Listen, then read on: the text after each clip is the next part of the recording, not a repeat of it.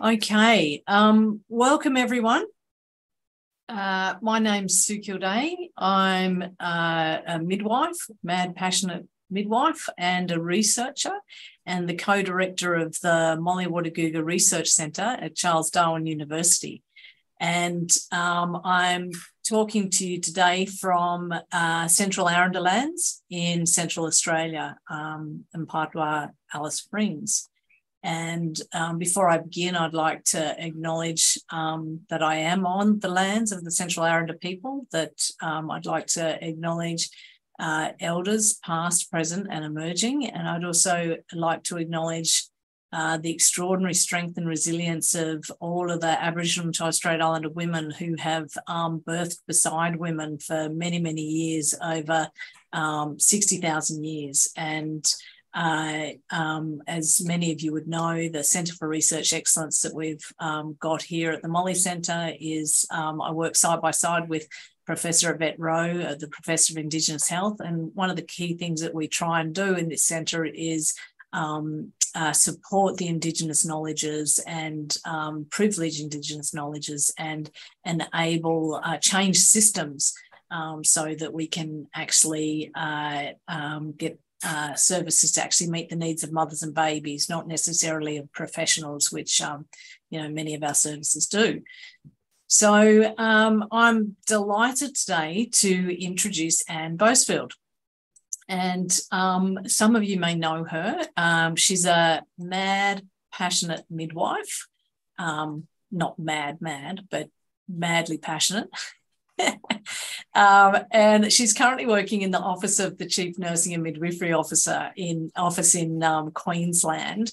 Her substantive position is as Clinical Midwife Consultant in the sort of southwest area of Queensland, which is a large geographical area that has maternity services or midwifery services in Roma, in Charleville and St George. And she's going to talk to us more about that today and how she worked with those services to actually really change the way they operate and embed more continuity of midwifery care. So she'll be able to tell us more about that today, and we'll have time for questions. She's also been a member of a variety of different statewide groups. Queensland has done quite a lot of work trying to improve the services in rural areas and remote areas. The Rural Maternity Task Force Anne was a member of, and there's fairly good reports on Queensland website talking about how they're trying to change services in rural and remote Queensland. So without any further ado, I might hand over to Anne. I'll just ask everybody to put their microphones on mute. If you've got questions and you put them in the chat, I'll try and keep up with them towards the end of the session, and we'll try and get some interactive questions and answers going. Just one other thing, I suppose I should probably say, one of the major reasons we asked Anne to talk today is that we invited her to come up to Nhulunbuy Hospital in northeast Arnhem Land, where she actually told us a little bit about her story. We're involved in a redesign of services in Arnhem Land, and Anne was great coming up telling us about how she'd done things down there. So we then asked her if she'd kindly tell us a story for our CRE seminar. So over to you, Anne. Thank you very much, Sue. It's nice to see some familiar faces, and thank you for that introduction.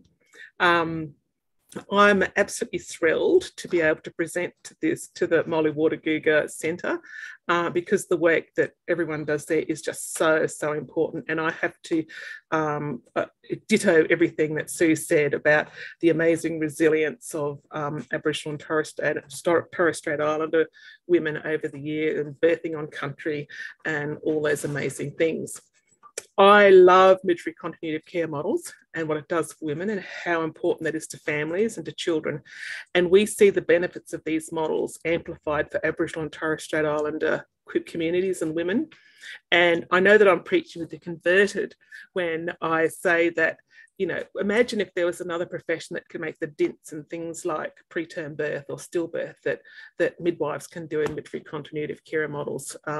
It would be almost unethical not to provide it. So how important are midwives? And thank you to all the midwives on this group who provide such important work to our women and communities. Just a little bit about myself. I'm a country girl. I was born in Mitchell, which is in southwest Queensland. And so I grew up there, and I grew up on an isolated sheep station between Mitchell and Bollon, and you'll be able to see that on the maps that I show in a few minutes. And my mum was a city girl, and she was a teacher. So she got transferred to Mitchell to be a teacher, where she met and married my father, and then found herself living on an isolated sheep station and away from her family, her friends, and all of her social circles. So my mother had 4 children, and I was the second. And while she's a real pragmatist and she doesn't complain, she brought her babies home to an isolated, remote setting with absolutely no support at all. And she tells the story that she breastfed my older sister for about 1 to 2 hourly for 6 weeks because she cried all the time. And then she did the big trip into town for her 6-week checkup, and found that her baby hadn't regained her birth weight. So I don't think that's acceptable now. And my mission is for rural and remote women to get really, really good care where they live, and to get that support across the pregnancy continuum, because it's just so important it's got lifelong benefits to women and their babies. And I actually don't think that's a big ask at all. So I became a midwife in 1986 in Toowoomba, where I worked for 4 years, and then I went back to the southwest, back to my home country. And I didn't stay there long because we didn't have a really established retrieval services then, and I almost had a couple of prem babies on a few little tiny planes because we did our own retrievals then. And I thought I wanted to study neonatal ICU just so that I had more skills in being able to manage that situation if it ever arose. So I went to the Royal Women's in Melbourne to study neonatal ICU. But then, like my mother, I met a man, I got married, and so I stayed in Melbourne for a while. And I found myself working in a freestanding birth centre with an amazing obstetrician who was a friend of Michelle O'Dont. And so that birth centre, the Hawthorn Birth Centre, did a lot of work starting, with introducing water birth to Australia, etc. And one of my jobs in the early 1990s was to travel around Australia teaching water birth when it was really quite a new thing. Obviously, it's not a new thing now. And one of the places I did go was Alice Springs for the 1996 Australian College of Midwives conference to talk about that. So but it was at the Hawthorn Birth Centre that I first got my taste of what midwifery continuity of carer could do for women and the superior care that you could provide. When you know a woman and you know her fears and her dreams and her desires, her relationships, a relationship with her mother, for example, which is a really important relationship to consider, the beliefs she's grown up with around birth. And when knowing all that information, you can really work in partnership with women to provide a really unique, tailored package of care. So from there, I moved back to Queensland, to Toowoomba, the husband and a son. And I got into clinical educator roles, working from lecturer at a university in midwifery. And then we developed an MGP in Toowoomba, which was a bit of a long, hard process to do because there was lots of resistance. But ultimately, I became a caseload midwife again, like I had when I was in private practice in Melbourne, and then did a few projects, the birth centre project, and then I set up an Aboriginal and Torres Strait Islander maternity service on the Darling Downs before I moved back to the southwest. So that's just a bit of context where I came from. So we've been providing continuity of midwifery care for women in southwest Queensland now for 11 years. And just to give you some context, Sue's already spoken about the size of the Southwest Hospital Health Service. It starts just east of Roma and extends out to the Northern Territory, South Australia and New South Wales borders. It's about 320,000 square kilometres, and it's sparsely populated with about 27 11,000 people in all that area, which is, approximately 20% bigger than the state of Victoria. And I think when I was up in Nhulunbuy, I was saying that we'd done some calculations, it's about a quarter of the size of the Northern Territory. But of course, people who live in the Northern Territory know all about, long, vast spaces, just like we do in Queensland and WA, etc. So this is the hospital health service, and I'll just see if I can get my little laser pointer and see if that works.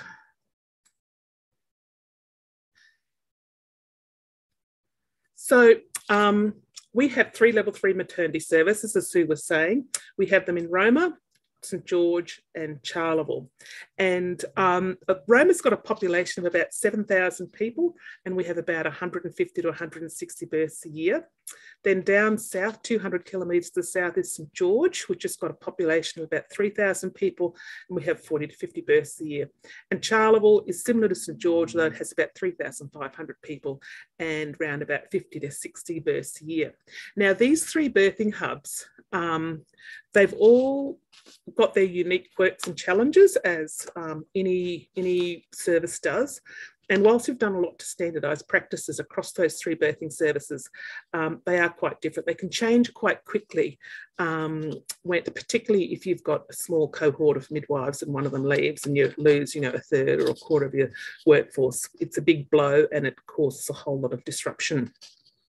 So it's because it's such a big geographical area, we have a lot of different industries in it from one side to the other. We've got up there in the top left-hand corner, that's the Roma cattle yards, sale yards. We've got the biggest cattle sale yards in the Southern Hemisphere.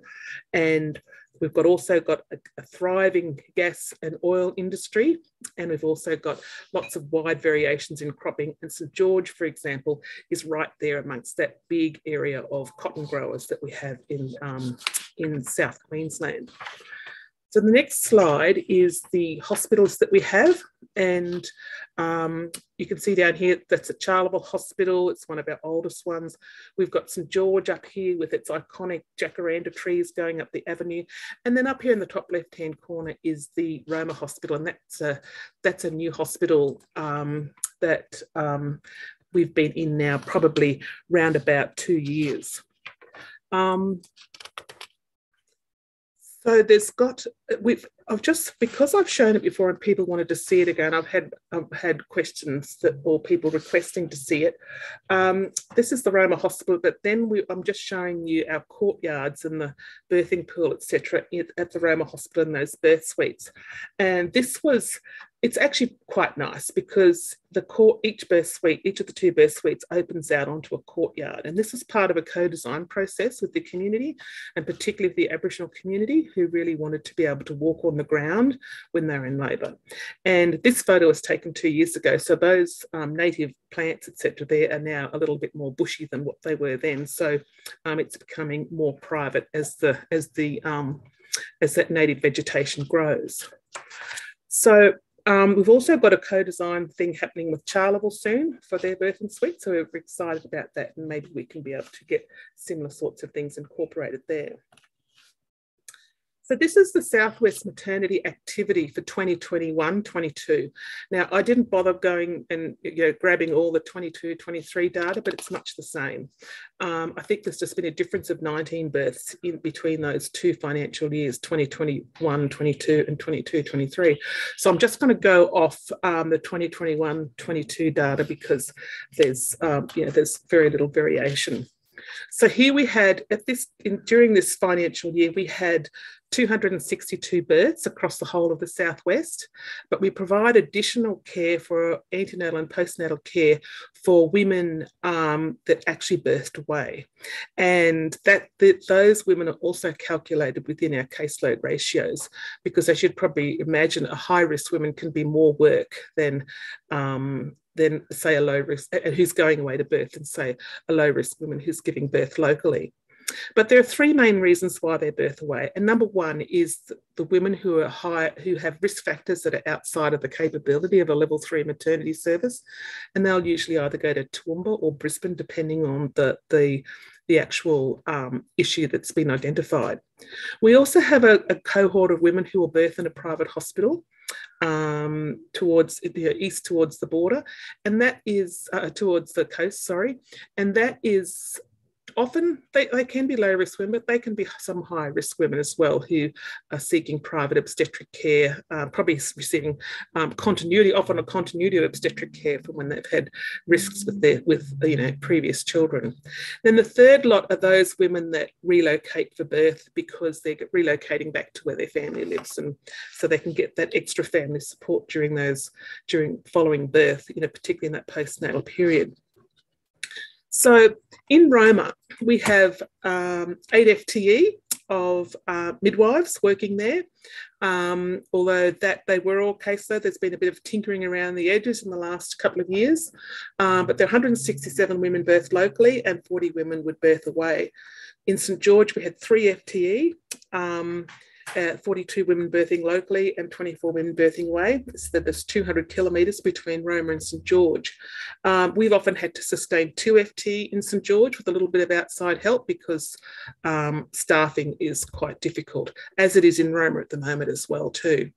And then finally, we have 4 FTE in Charleville in the far southwest, where 53 birthed locally and 43 women birthed away.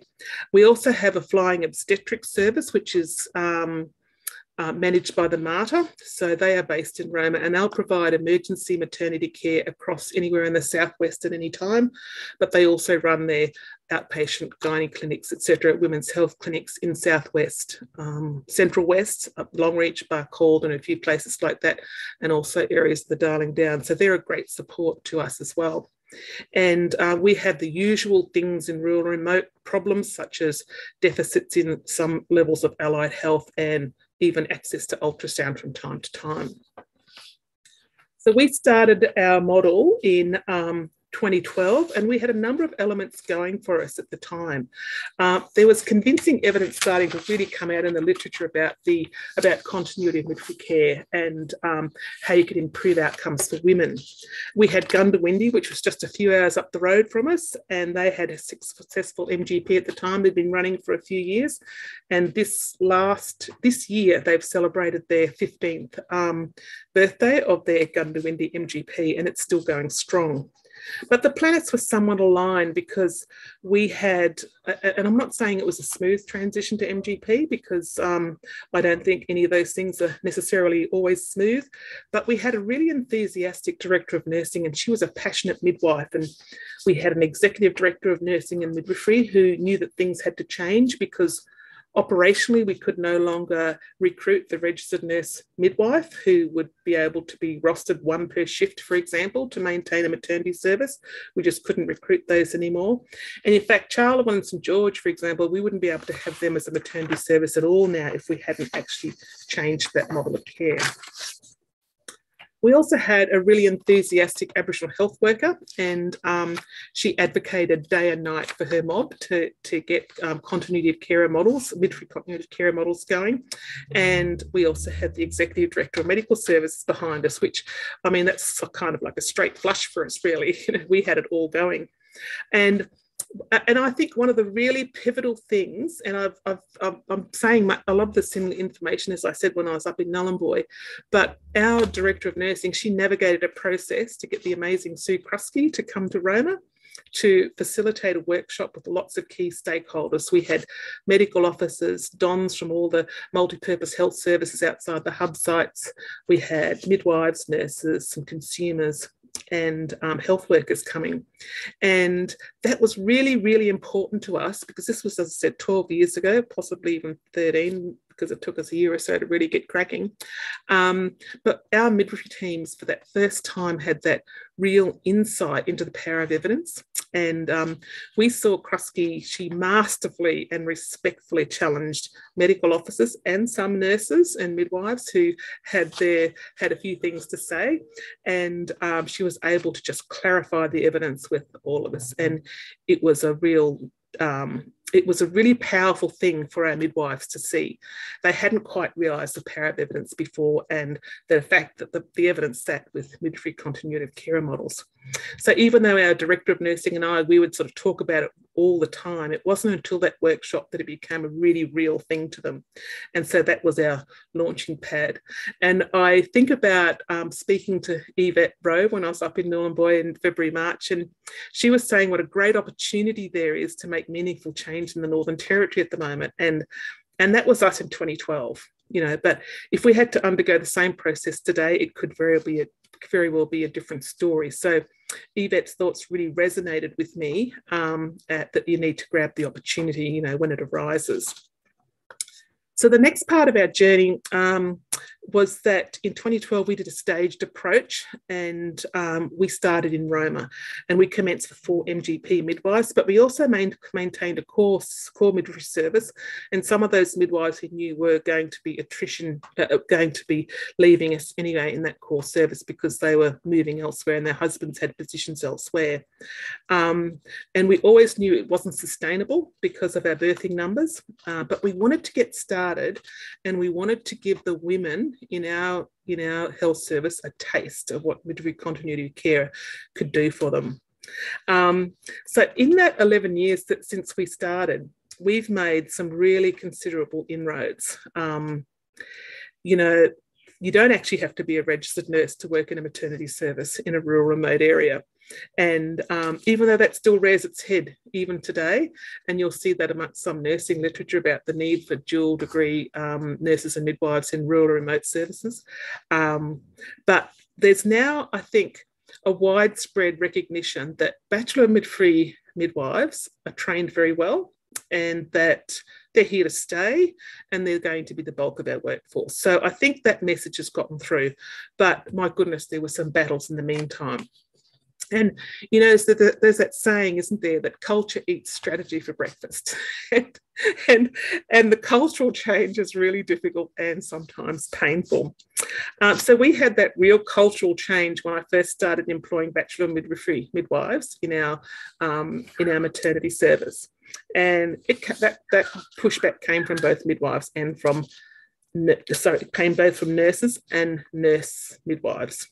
Not from obviously the bachelor midwifery midwives themselves.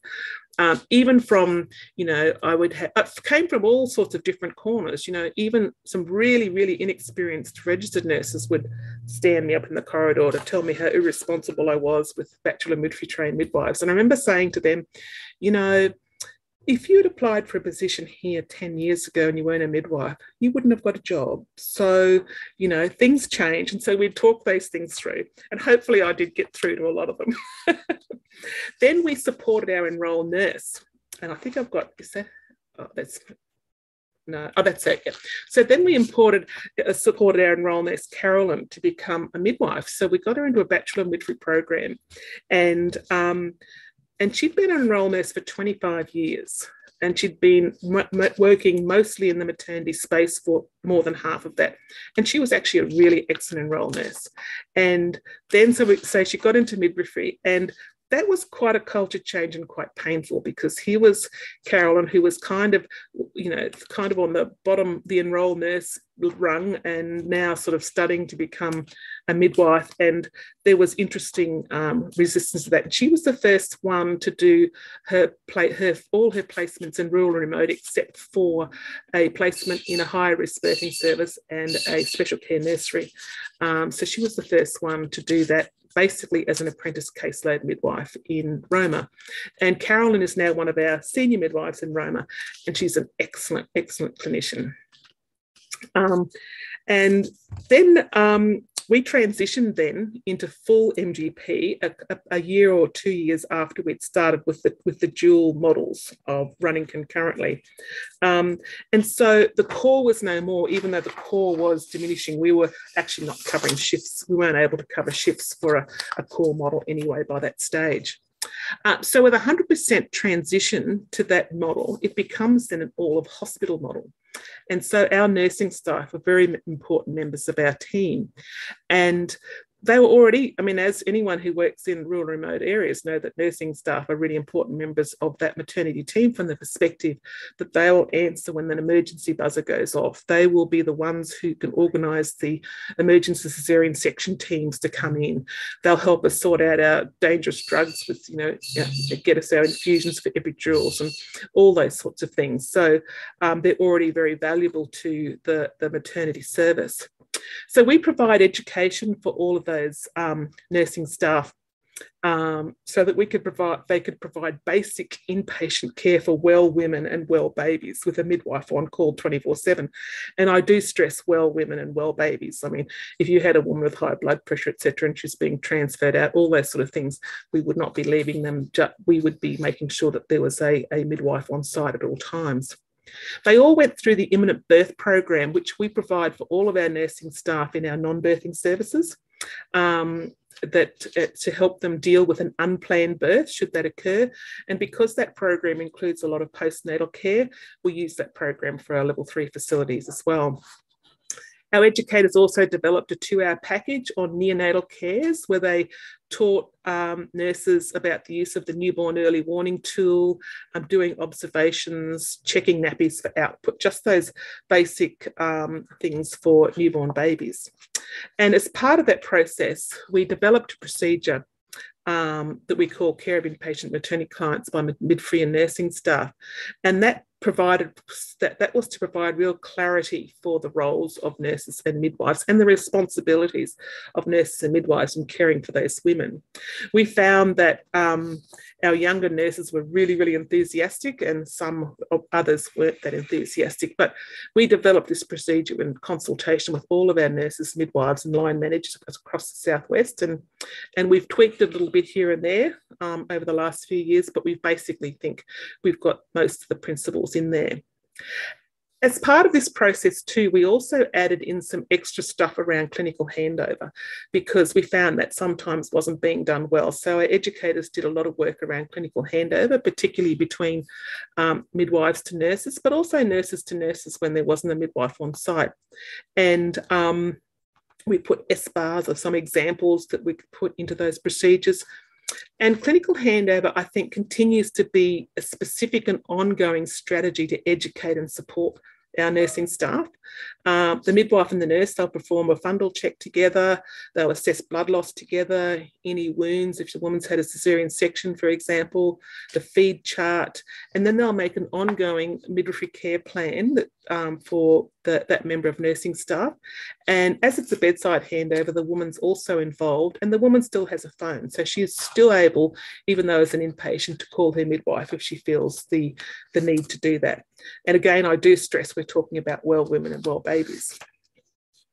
So we now have 3 hub and spoke models across the southwest. We're obviously the hub sites are Roma, Charleville and St George, but we also have a number of other multi-purpose health services and some community clinics that we also visit to provide antenatal and postnatal care in outreach communities so that women don't have to travel long distances just for, an antenatal visit, for example. And with the exception of those 4 community clinics in Wallumbilla, Bollon, Bargaminda, and where's the other one? Morven. All of those other services have had their birthing services downgraded in the last 25 years. So 25 years ago, they all birthed in their local communities. And that's just been the trend, hasn't it, across rural remote Australia with the closure of birthing services.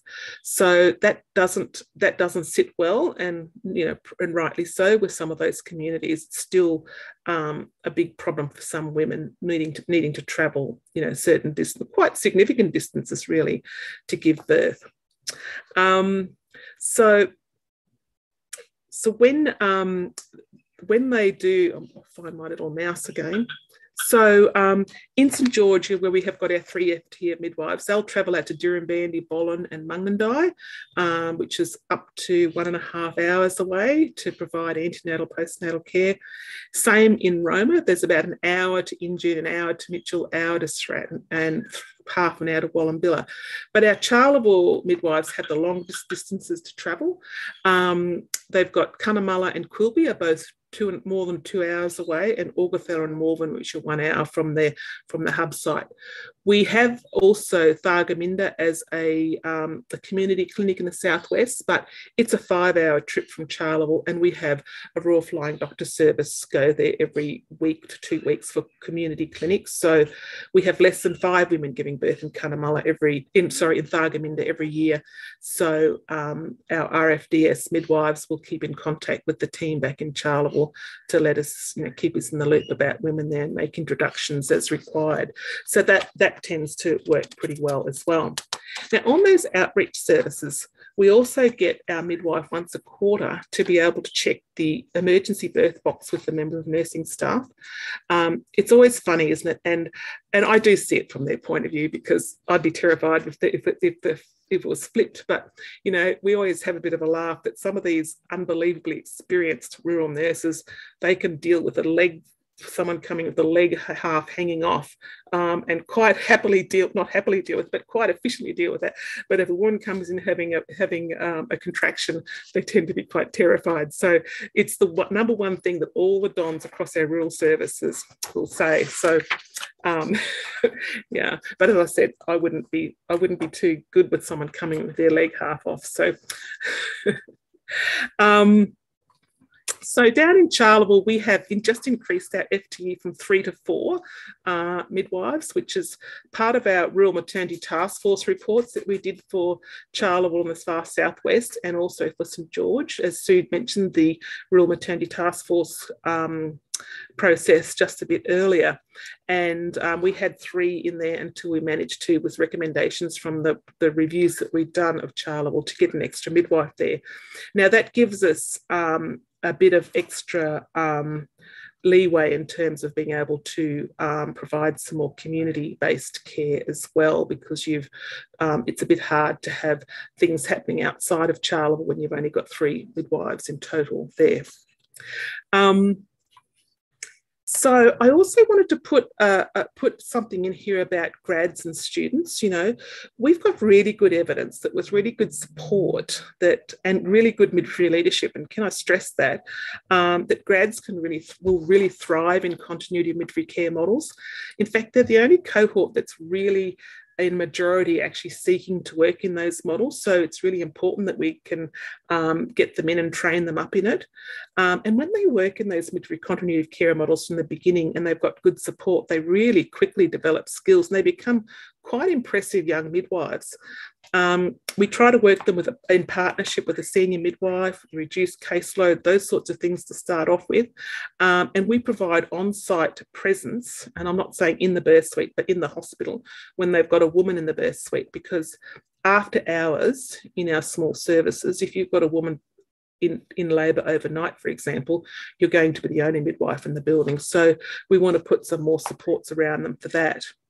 We couldn't maintain our workforce without grads, but as you can imagine, that can be a double-edged sword as well, because if grads can't get a job in Brisbane, but they get a job as a caseload midwife for 6 to 9 months, for example, then they're really employable again elsewhere. So we did find that we were losing quite a significant number who wanted to go back to family, etc., who lived on the coast and those sort of things. So now we try and ask for a 2-year commitment, because there's a whole lot of work that our local midwifery MGP midwives put into grads to upskill them, and they've just upskilled them to become really effective members of the MGP, and then they leave. So it's a little bit disheartening for them when that happens too much.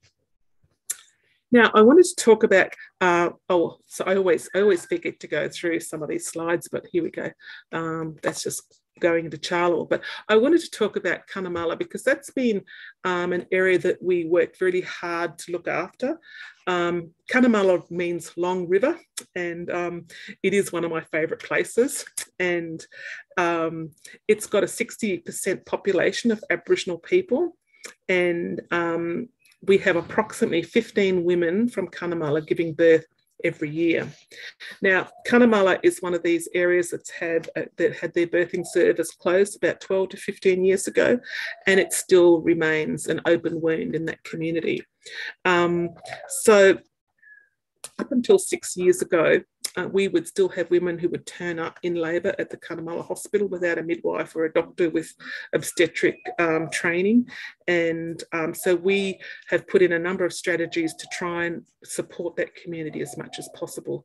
And that is, even if there's only one woman to see in an antenatal consultation, a midwife will be in Cunnamulla every single week. And now that we've increased to 4 FTE, we've now got the capacity for midwives to spend more time there to provide antenatal education and support the Aboriginal medical service staff there as well, and the health workers with education, etc. So the midwife doesn't have to be back in Charleville to maintain that birthing service. So yes, we continue to support as best we can the women and the community in Cunnamulla. We did assess that against the Cunnamulla. We did assess Cunnamulla against the Australian Rural Birth Index, and it came back as, I think, 4.9, which does align with the service that we currently do, and that is that it's unlikely to have birthing, but will have an antenatal and postnatal service. But we did focus groups with Aboriginal women in Cunnamulla and also in St George as part of that Rural Maternity Task Force report. And of course, you know, I'm not telling anyone here how distressing it is to have that capacity to birth on your ancestral land, sort of that taken away. And as I said, it's still a bit of an open wound, but we're certainly looking at making things better for women who have to travel. And we've got some really nice accommodation in Charleville, but there's still gaps there, which we're looking to fix up. But the women who travel away to Toowoomba, for example, you know, the patient travel subsidy scheme, I see it as I hear problems all over the country, you know, as to how it doesn't quite meet the needs of women, and we need to improve it. I know that Northern Territory has issues, Western Australia has issues, and certainly we do in Queensland as well, making sure that we can provide travel and accommodation that meets the needs of meet the needs of these women. Oh, that's just Long River. It's beautiful Long River. So another thing that is really, it's been a really important innovation for us in rural and remote Queensland is what we call QMID. And I don't know, it doesn't say QMID on that slide, but except for down here where it's QMID at health, the email address. But it's there are senior midwifery advisors now who work for Retrieval Services Queensland, and they provide a virtual service for all of our midwifery and also medical teams for any issues related to maternity services. They can actually dial in and check CTGs, for example, if we've got midwifery fatigue in that local area where you can't get a second person looking at a CTG every few hours, for example. And they'll actually come and work with our teams from time to time, working with particularly young graduate midwives and case lead midwives in the MGPs in those 3 services. So we absolutely love our QMID. And even though it's not 24/7 yet, we're working on it. We hope that in the future that we can have 24/7 access to them for anyone that needs some support and assistance within that maternity service, including even on outreach visits. You know, if a grad's on an outreach visit and she's got and we will supply them with a telehealth enabled iPad to telehealth back into the service, but they can actually call TEMSU as well, so or the QMID team. And really importantly also is that these amazing midwives from the QMID team, they'll actually dial into some of our nursing teams in the afternoons to see if they've got any maternity midwifery patients, midwifery clients on the ward, and how they can help the nursing teams provide basic inpatient postnatal care. And that's just really, really fantastic for when we've got midwifery fatigue happening in that particular service. Okay, so that's the thing of the Rural Maternity Task Force, but there were some nuggets I think that we got from the Rural Maternity Task Force reports that we did for the Southwest, and it was such a big theme. Women want midwifery continuity of carer. They do not want midwifery continuity. They do not want the continuity of care thing. the women that we consulted, and we consulted 50 women, we had 50 women that we consulted across the Southwest for these reports. And those women that were in an agency line in some of our MGPs, when we had, obviously when we had some staffing shortages and had to fill it with an agency midwife who would leave after 6, 12 weeks, those sorts of things, and the next one would come on. They actually were not impressed, even though they said the midwives provided really good care. They had no problems with that, but they just listened to their colleagues and their friends at playgroups who did have that continuity of care with the known midwife, who were able to say how reassured and secure that they felt, and being able to say, call their midwife at 7 o'clock at night because the midwife knew them, to tell them about the concerns they had around fetal movements. Whereas these other women said, well, we just didn't know who were ringing and they didn't know our story. And, you know, those usual suspects, those usual issues that women have when they don't receive continuity of midwifery care. So they want the security of having a known midwife. In one maternity service, though, we have had some resistance to the MGP by the broader and quite influential clinical community. And so I wasn't too sure what I was going to find in that community when we did that broad consultation there. Well, it was actually quite hilarious. These women have none of it. They only wanted midwifery continuity of care. They were not going to be duped by someone saying that was a great service without having their known midwife. So it was the message was loud and clear. And interesting enough, also with our focus groups with Aboriginal women in Cunnamulla and St George, they actually wanted, and they stated that quite clearly, they wanted continuity of midwifery care across pregnancies. They didn't, if there was a midwife, a local midwife in that community who cared for them for their first birth, that's who they wanted for their second.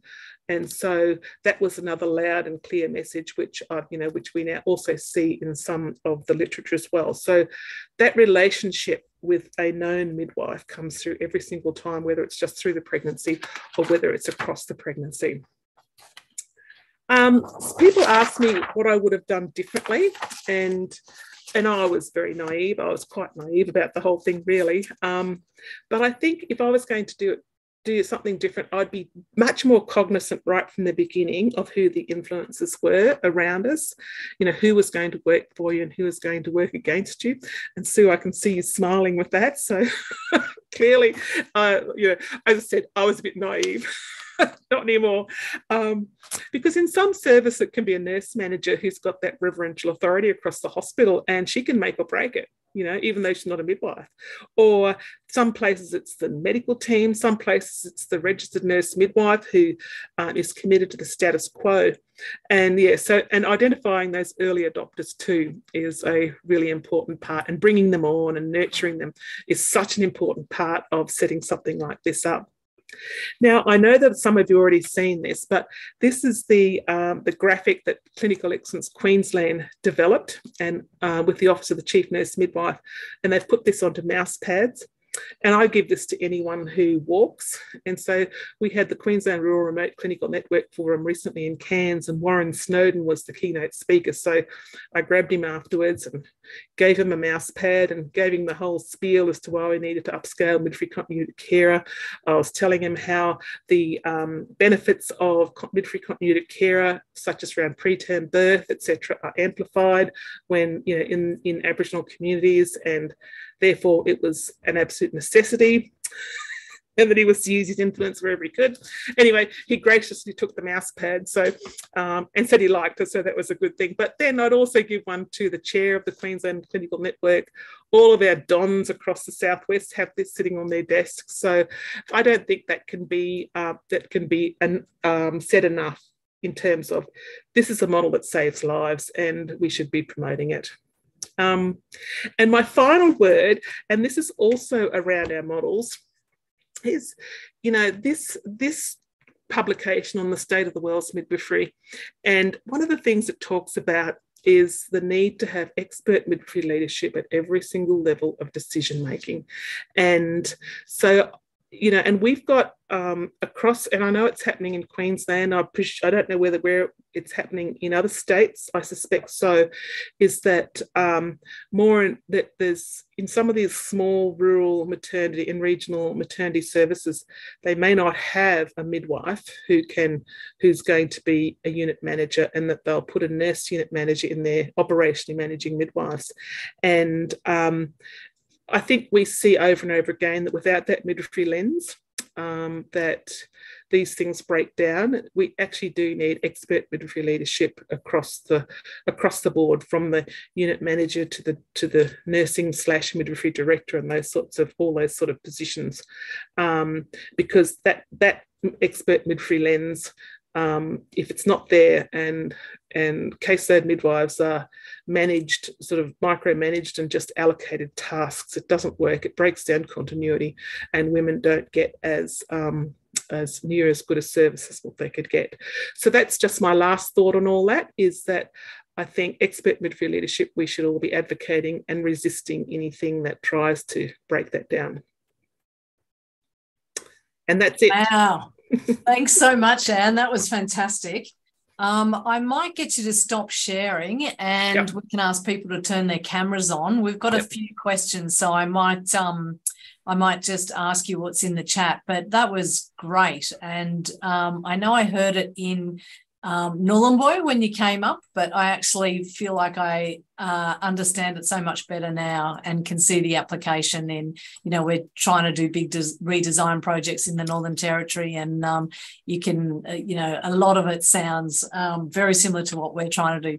One of the questions is, how do the midwives do the remote outreach part? Are they part of the continuity team? And what happens with intrapartum care if they're out on a trip, and do their trips, any of their trips overnight? Yeah. Have I stopped sharing? No. Not yet. I found out I could easily share, but now I can't stop sharing. Look, it doesn't matter if you can't. I just thought it might be nice to see all the faces. I know. I want to see the faces too. Let me take off my laser pointer. That might have been my problem. Yeah, I learned something new today. I've never seen that laser pointer before. Well, now we've got it all, because I still haven't been able to stop it. There should be a little red box, stop share. I know. It just says, I've just got new share and resume share. The bane of my life. Oh, stop share. Found it. Beautiful. Okay. Wonderful. And look at all these wonderful faces. That's great. Why don't you tell us a little bit about how that outreach works? That's some questions there about that. Yeah, and look, and that's another reason why we have with an extra FTE of midwives in Charleville, it's allowed us to be able to stay, a midwife to stay overnight in certain areas.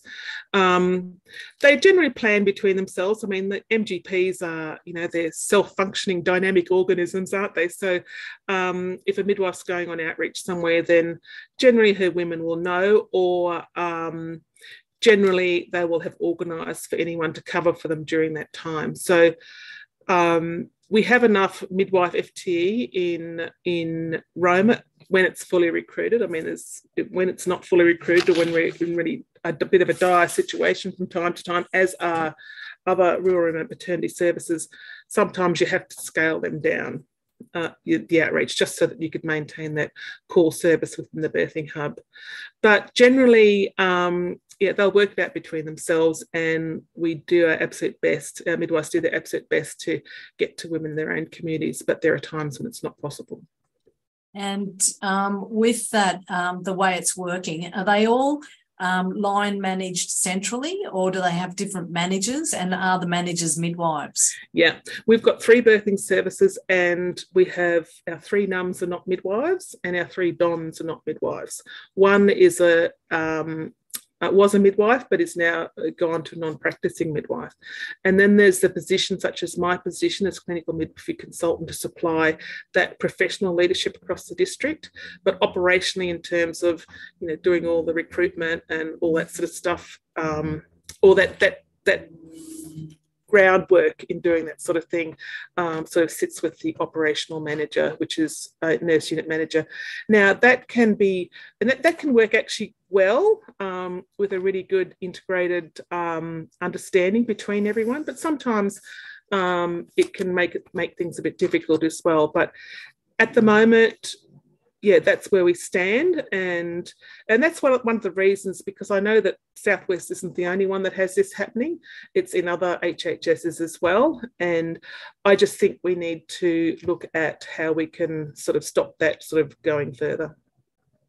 So with the so your position as kind of the change manager and support midwife providing the leadership, you didn't actually manage anyone. You helped the whole redesign without managing. Just I was the midwifery unit manager in Roma to start off with. Yeah. That's when we had that first big workshop and I can see Sue Krusky on there now. Hi Sue.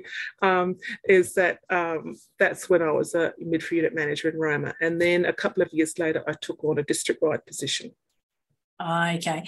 And okay, so that's great. And there's a question here, how the Aboriginal and Torres Strait Islander health workers and practitioners incorporated into the models. Okay, so we don't have too many health workers per se at the moment. We have Aboriginal liaison officers, and yes, and they're a really big part of our team.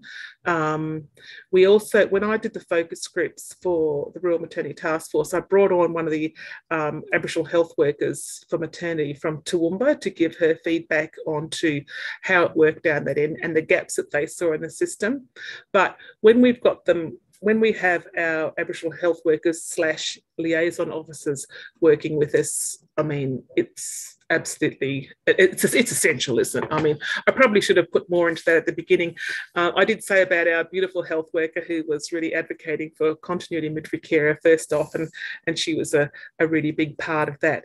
But like everywhere, yeah, our health workers and liaison officers are really, really important members of our team, and they create that, they provide that cultural input, etc., and help us to be able to provide better care for women, basically. Mm-hmm. And there's a question here from Glenda saying she would like to know about the facility you have for the women of Cunnamulla when they come in for sit down. I presume you're talking about any women that have to travel for, in the territory we call it sit down. So yeah. Coming to, yeah, you do as well. Yeah. I learnt that term myself when I was in the Northern Territory recently. Oh, okay. But so we have, we don't have it in Roma yet, but it probably will be coming. But we do have a couple of units, quite nice self-contained units, each with 2 bedrooms, up in Charleville, for example, and also in St George. So, but particularly talking about Cunnamulla to Charleville. So women will come and stay in those facilities with their families. We still find, though, that there's some gaps. So we're working on better collaboration even between the AMSs, because, you know, those women might come up from Cunnamulla to Charleville, and whilst they've got really good facilities, if it's 45 degrees and she's 38 weeks pregnant and the supermarket's, you know, 500 metres away, which I think it's about 500 metres away, and she doesn't have transport, then that's a problem. You know, it's quite difficult. So we've sort of been looking at how we can redesign that to make sure that, you know, the health workers across the district can liaise better there, along with our own staffing, to provide that for women. So that's been our problem. That's what came up in our community consultation with Cunnamulla. The other problem we have is that when we transfer them out to higher level services, you know, it can be really hard to find suitable accommodation for women who are heading away for 4 or 5 weeks. And, you know, we've been in a situation, and we've hopefully remedied this to a certain extent with much really good communication with our midwife navigator and the health worker in Toowoomba who manages the women that come through. But we've had the situation where a woman's a type 1 diabetic and she gets accommodation with no cooking facilities. and then therefore, she'll survive on takeaway. I mean, which is totally at odds with how it should be. So we think we've remedied that to a certain extent, but we still have to manage it from time to time to make sure that they can have proper facilities so that they can manage their health, as well as all those other issues when they're sit down in another place. Yeah, it's so challenging, isn't it? We have a lot of women that relocate for birth, and it's been a nightmare really for years. There was a question earlier on saying, can you remind us of the name of that course that's for, I think it was imminent birth? Imminent birth. That's a Queensland Health developed course. It's actually really, really good. But I understood there were other similar programs in other states. So, but certainly in Queensland, it's called Imminent Birth, and it's a face-to-face workshop that our midwife educators provide, and they go out to the different health services and do that with with the nursing staff there. It's actually very good. We've got the Karana course, the remote health maternity emergency care course for non-midwives, but I thought you had an actual course for the ENs and the RNs in the hospital for providing postnatal care. If you didn't we use there. Is that a same course? No. We actually decided we'd incorporate it into one because the imminent birth course does incorporate a lot of postnatal care. So we've just, rather than develop a whole new course or whatever, we use that, and we put all of the nurses through it, and which is a good thing, because I know that from time to time a woman will turn up even in our birthing services when there's not a midwife in the building who hasn't been able to get there yet. Those women who give birth really quickly, and we actually had an enrolled nurse deliver a baby a few years ago. So, and she'd done an imminent birth course, and she was as happy as Larry. Mind you, the midwife walked in the door just as the baby came out. So, but still, it was important because she'd only done it recently, and it worked well. Look, we've got 2 minutes left. There's two more questions there that are just asking, do you have midwives on different levels like N2s, N4s or M4s? And do you have positions for new grads? You talked about the student that was facilitated and nurtured, but what about the new grads? Yes, we do have graduates. In fact, we've got graduates in all three facilities at the moment. When they're nurtured well, when they have that mentorship, clinical supervision, expert midwifery leadership, all those sorts of elements that are required to support grads that we read in the literature, that Cummins has done a whole lot on that. And I just thinking, because we've just written up a how-to guide recently on how to support graduates that are going straight into midwifery continuity of care models. So yeah, when they're supported well, they actually probably do better than those graduate midwives who are in even some of the bigger services where they feel lost in the system, not there with the same group of midwives. They don't have as close a mentoring relationship. So there's some real keys to continuity of care, graduates of continuity of care models, and it can be applied across metropolitan and rural alike. Yeah, look, we're coming to an end. There is one hand left. I think last question to you, Philippa, and then we'll have to sum up. Thank you. I just wanted to just clarify, in terms of caseload for the MGP, so traditionally MGPs would be like a 1 FTE to 4 birthing women per midwife. However, I work in the WA country health, and I'm conscious of how that is not necessarily applicable to rural. I just wondered what your case loading modelling was about. It's very different for each facility, and like, for example, even though we've got the lowest amounts of births happening in St George, we still maintain a birthing service there because the distance to the next birthing service is generally, too great for a start. But if you've got 60 or 70 women that are being provided with care, in a community, we will still have 3 midwives there, because you can't, 2 midwives, you just can't support days off, etc., can you, or annual leave, etc. So we still have 3 midwives. So they've got a reduced caseload than, say, the midwives who work in another area. We try and say in our local agreement a maximum of 36 a year, but usually it's a lot less. Sometimes per month it's more, because some months you'll have a whole lot more women birthing and the next month you only have half the amount. So it does go in waves and crests and troughs. I'm going to jump in, Anne, because our time's up and we always try not to go over. But thank you so much. That was just brilliant. And everybody knows your details now and are able to contact you if needed. And thanks, everyone, for joining us. Great work, and congratulations on everything you've done there. Thanks, Sue. Great to see you. Later. Bye. Bye.